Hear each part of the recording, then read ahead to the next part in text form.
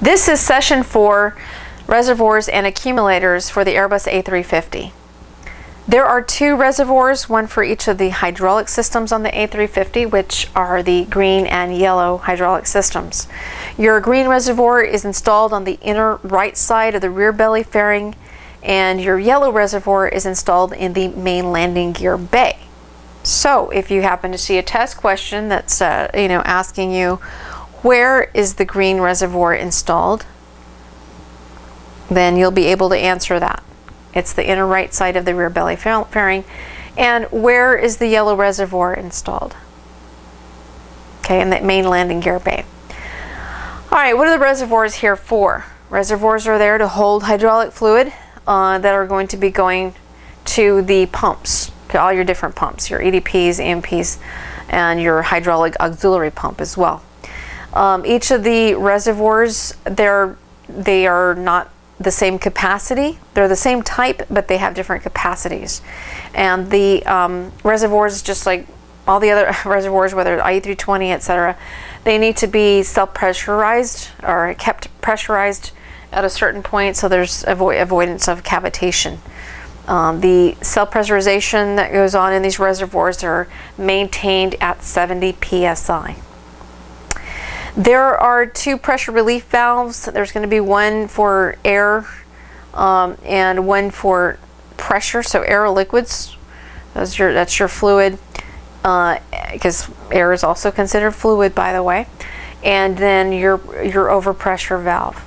So those are your two relief valves. You have one on the high pressure side and then also one on the low pressure side.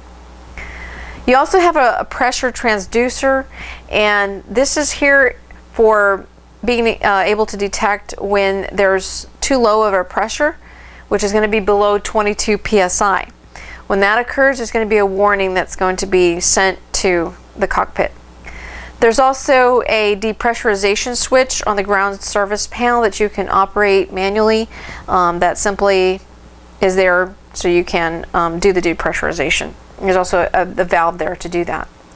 If you want to do it manually, there's a rotating knob on the actual valve that you turn, and that's going to relieve the pressure.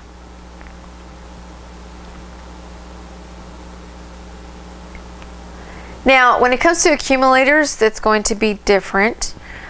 These particular accumulators on the A350 are not to be refilled. So, if you happen to see a question that says, or asks, is it possible to do a refill of the gas charge of accumulators? Then you're going to know the answer. It's going to be no, you cannot. These are accumulators that are filled with helium, and they're charged, and that's it. There's no refilling of it. If there's some problem or damage to it, it just has to be replaced. Now, that's on whether or not you can refill it. What about discharging the accumulators? Can you do that? The answer is yes, you can. You can actually discharge the accumulators. Now, if you're going to discharge for whatever reason, you need to do that. There's, you'll see on there a safety screw. That's just there so that there's not an accidental operation of that discharge. Okay, so you're going to have to, undo that so that you can discharge. So for maintenance, if you're going to be removing that system, just be very careful when you do that. Obviously, these things are under pressure. Okay, so you have that, and that'll be the way you're going to depressurize that accumulator. There's also an indication on there letting you know that it's depressurized. And what is that indication? And that may or may not be a test question. I will say that whatever questions you see on the handout will be on the test. It's going to be a rare moment that you may find that a test question is present and you didn't see it on a handout. If you happen to come across that, by the way, do let us know. But anyway, that's what that is. The visual indication is actually red. You'll see at the bottom of it there's like a little window, and it'll show a red color, meaning that it's depressurized. It's not operational as it's intended. And as far as your fluid level indications, there are those.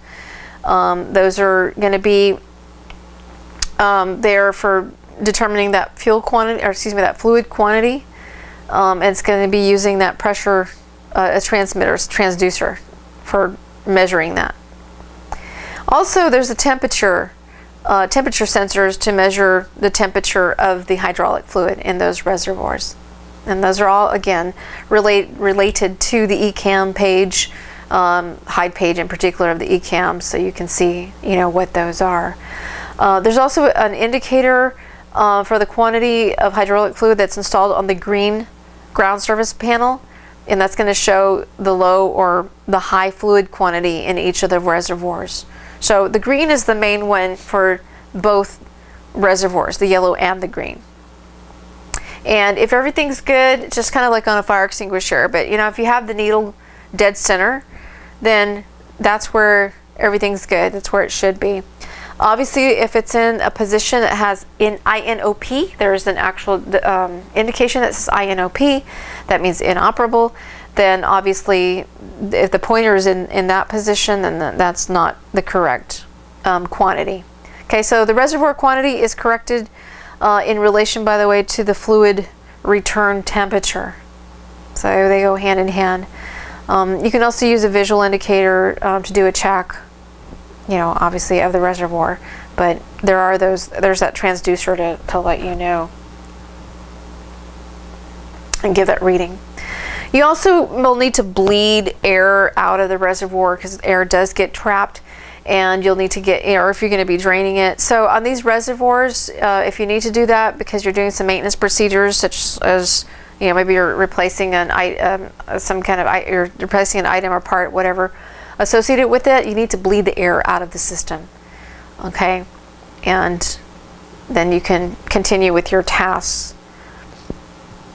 Now there is a way to do this automatically. There is an automatic bleed device that's controlled on the ground if the reservoir is pressurized and if that system is sensing that there's air trapped in the reservoir. You can also do a manual bleed. So just so you know, there's two ways to bleed the air out of the reservoir. There's the automatic bleed device, and then also you can do this manually. There's a knob on the side valve that's installed on the body of the actual automatic bleed device. So that's your option number 2 if you needed to do that. Also, you can manually you operate the drain valve that lets you remove the hydraulic fluid from the reservoir.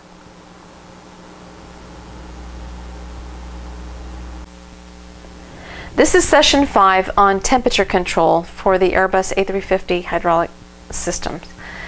On the temperature control, we're talking about controlling the temperature of the hydraulic fluids and the hydraulic system. And this is to keep the fluid within a certain range between 20 to 95 degrees Celsius. That's between about 68 to 203 degrees Fahrenheit. And that's throughout the duration of the flight. There's also your hydraulic heat exchangers that are participating in this process to control the temperature, and the hydraulic heat exchangers are there to cool. These are located in the fuel tanks. They are fuel submerged heat exchangers that are installed in the wing tanks, since that's where the fuel tanks are located. And the exchangers are controlled by a special thermal bypass valve it's fully passive and bypasses the exchanger for case drain fluid temperature that's less than a certain amount, a certain temperature, okay, like 60 degrees Celsius. If there's any fluid temperature change at all, then the valve is going to either open or close the path through the hydraulic heat exchanger. There's also control valves. These are going to be control valves for each hydraulic system. So your green and yellow system each have 3 temperature control valves. Those are going to be located at the wingtips and upstream of the most remote actuator. So your outer aileron, and also there's one in the trimmable horizontal stabilizer compartment. The temperature control valves are temperature and differential pressure controlled. They are supplying, the valves are supplying a metered flow that's going from high pressure to low pressure if necessary, and it's changing the hydraulic power to a thermal power.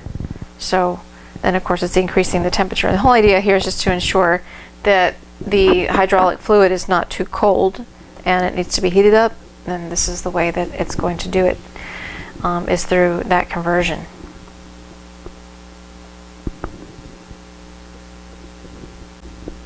This is session 6 and our final session on the A350 hydraulic system.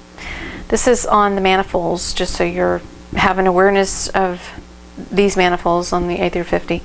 You have a low pressure and high pressure manifold, filter manifolds. The manifolds are identical for the green and the yellow systems. So you have the low pressure for the return flow from the users. That's going to go through a filter, through the return filter before it goes back to the reservoir. So you have that, as well as the high pressure manifold. Again, those high pressure manifolds are the exact same for the green and the yellow systems. There are 4 EDP high pressure manifolds that are installed. There's going to be a filter there, of course, as it goes, before it goes to the hydraulic consumers like your flight controls and landing gear. There's also a pressure transducer that's going to sense the system pressure, and obviously if the pressure is past, is too low, there's going to be an alert, to the cockpit. You also have a case-drain manifold. The case-drain manifold is installed in the front spar, and this is for the yellow system, and the rear spar, and that's going to be for the green system of the wing. So for case-drain manifold, that is going to be in the front spar for the yellow system and the rear spar for the green.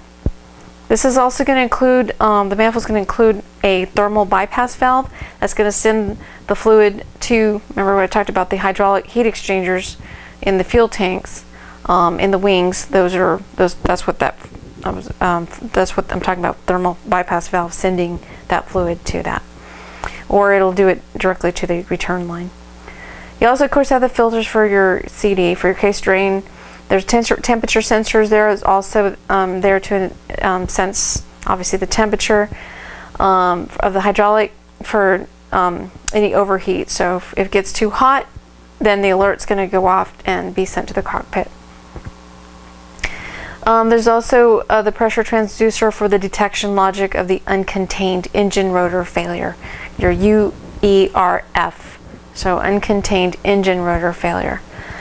How many case drain manifolds are there? There's 1 for each EDP. So there are 4. Total of 4 case drain manifolds.